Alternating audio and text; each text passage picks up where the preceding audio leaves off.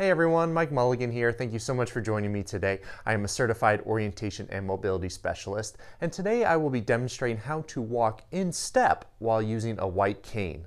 Let's get to it. So before I start my video demonstration here, I just want to preface this video by saying that this video is really meant to be a review of walking in step with a white cane. It is not meant to replace meeting with an orientation and mobility specialist. This skill is really important for safety, so you really want someone who could assess how you're doing this skill just to make sure you're doing it properly. So walking in step with a white cane is a really important mobility skill, especially for safety. It gives the person using the cane more time to react to an object within the environment or a drop-off. And this will be a little more clear when I do my demonstration. I'll give you some examples and show you what in step looks like and how it works.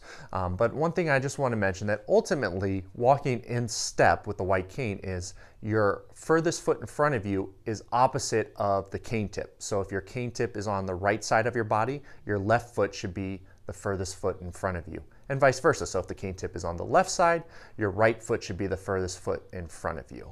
And this will be more clear when I start my demonstration. So in my experience, walking in step is one of the harder skills to learn in orientation mobility. It just takes a lot of practice and a little getting used to. But once you spend the time to learn it, eventually it'll become second nature and you won't have to think about it so much. But even as an instructor, when I was in school learning how to walk in step with the white cane, I even struggled putting it all together. So hopefully that's a little bit of an encouragement for you, that it might not come right away, but with some practice, it will become second nature for you. Okay, and then my final thing before I go out and give you a demonstration here is that it's important to build up some fundamental skills before working on moving in step with the white cane. And those include arm, wrist, and hand position of where you're holding the cane, as well as how wide your arc length is, or how wide you are sweeping your cane left and right.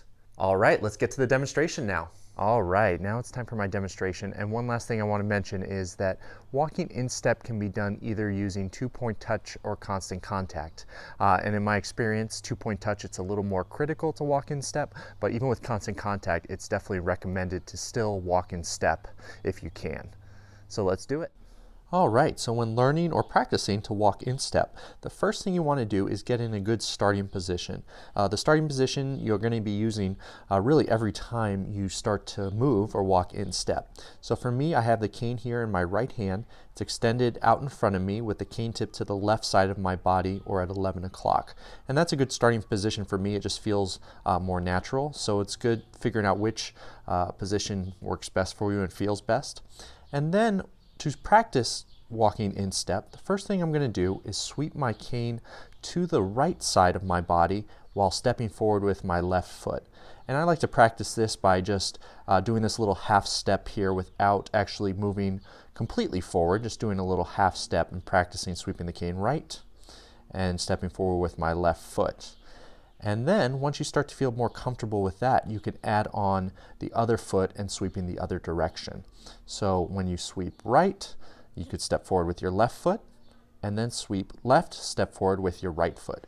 And even just practicing a couple steps like that can be a good way of just kind of getting this skill down. So practicing, and then more and more you can extend and go a little bit further. So the more and more you do this, the more comfortable it'll feel and just really become second nature. And it's helpful when practicing to practice in a nice controlled environment where you're not worried about other obstacles or things that can distract you from practicing walking in step. And finally, here's a full body clip of me walking in step using two-point touch in a controlled driveway environment. I'm making sure to have the cane tap the alternate side of my furthest foot in front of me. So when my cane tip is sweeping to the right, my left foot is going forward. And when my cane tip is sweeping to the left, my right foot should be going forward. And this is just a little clip here of this in action, both front and back view as well as side view.